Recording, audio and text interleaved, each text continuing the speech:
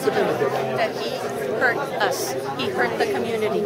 And these are only a few of the negative comments that he has made about our children, and he needs to stop attacking the children. Attack the teachers, attack the schools, attack California's broken system, but do not attack the children.